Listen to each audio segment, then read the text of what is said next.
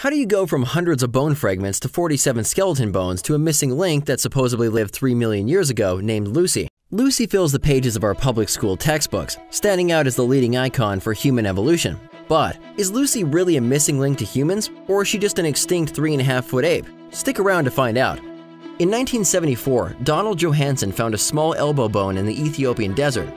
Looking around, he found several other bones that looked like they could be from the same creature.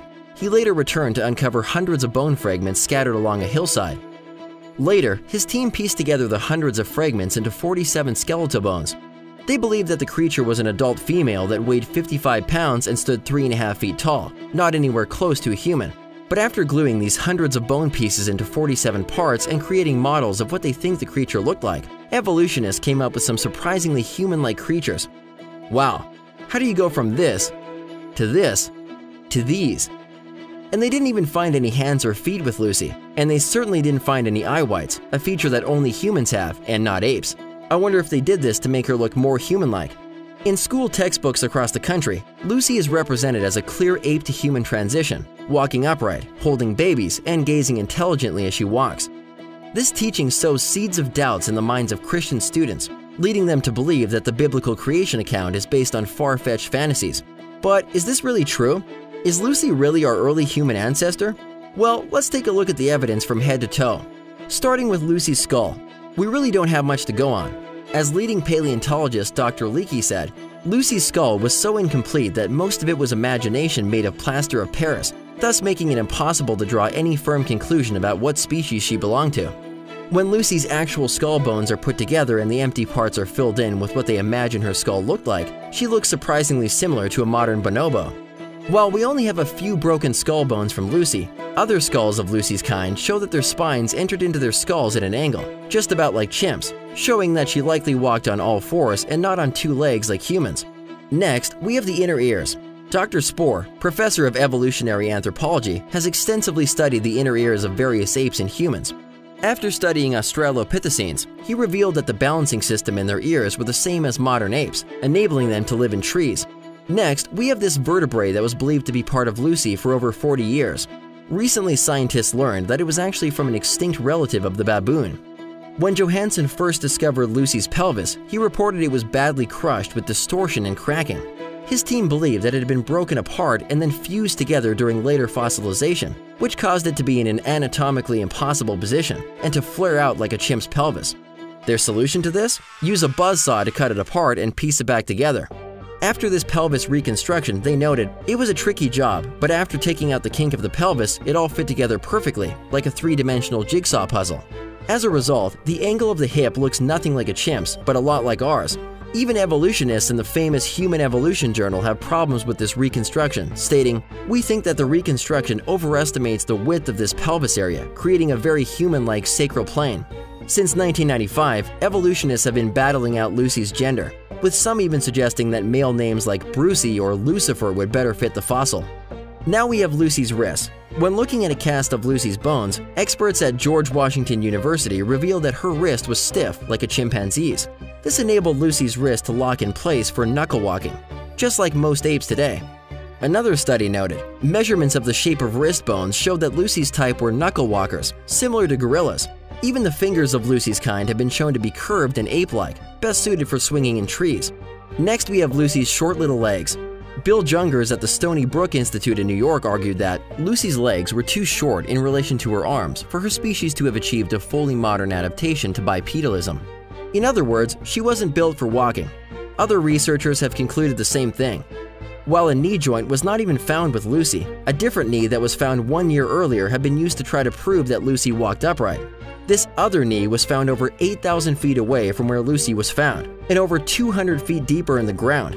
Johanson's lead team member said this knee was human, not ape. Most recently, a team of scientists from the University of Texas conducted 38,000 scans of Lucy's bones. After researching the different breaks and fractures, they concluded that she died while falling over 40 feet out of a tree while she was awake, even trying to break her fall. Lucy, a little 3.5-foot, 55-pound ape that supposedly walked on 2 feet like a human, died by falling 40 feet out of a tree.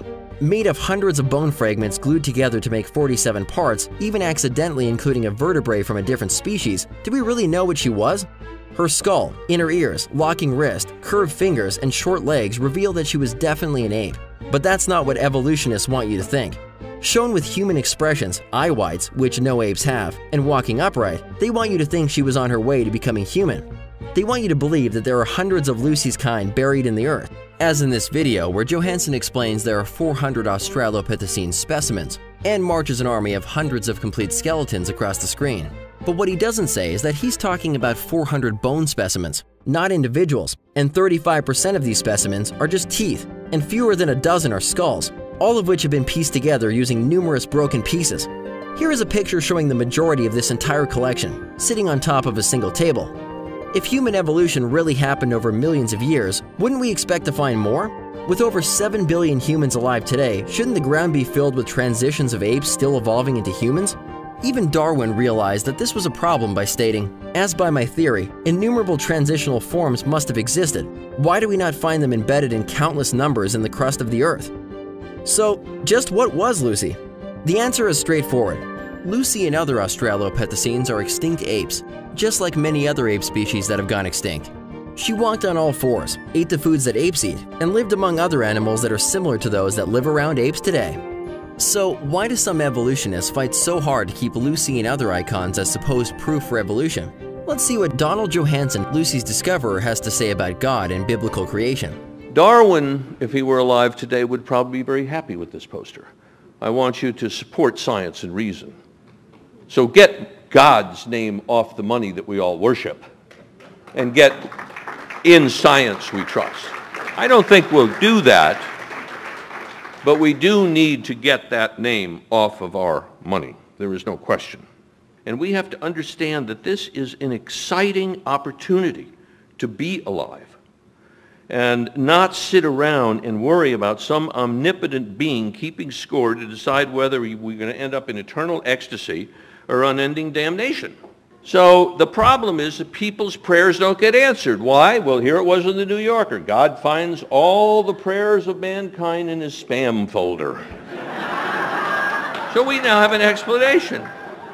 Is to reawaken, as the advert will say, a reverence. I'll use that word. I'll take that word. For the natural world and our place in the natural world. To respect the creativity of the true creator, Mother Nature. And of course, I thought I'd show you the great breakthroughs in science from Marie Curie to the great accelerators and how much has been accomplished in religion.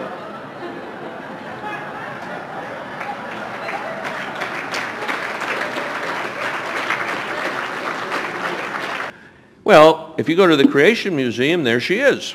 She's a four-legged walking quadrupedal knuckle walker because of Dr. Ham. I don't know what he got his doctorate in, but it may have been one of those things you get at Sears. But there ain't no way that Lucy was walking on her knuckles, on four legs. So a child goes in and sees this and is impressed by it. Kind of makes you think, doesn't it? The truth is, God created land animals on the sixth day of creation, right before he created man to rule over them. We were created in the image of God, and not in the image of apes, out of the dust of the earth, and given the dominion charge to rule over all of God's creation. That's why we put apes in the zoo, and not the other way around. Humans are vastly different than apes in so many ways, many of which were made plain in this video. Our brains, however, stand out as the biggest distinction, being nearly 3 times larger than they should be based on our lineup with similarly sized apes.